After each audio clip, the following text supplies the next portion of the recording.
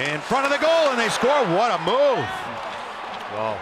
In tight, nicely done by Valeri Nichushkin, and gives Colorado a 3-goal lead.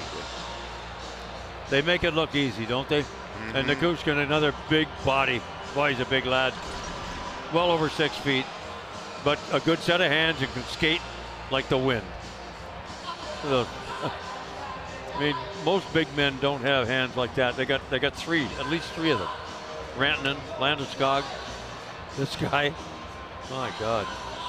They got a lot of weapons. Nicely done. Feet together to make sure the puck doesn't escape him. Puts it up in front, makes a nice deke, and easily tacks it away.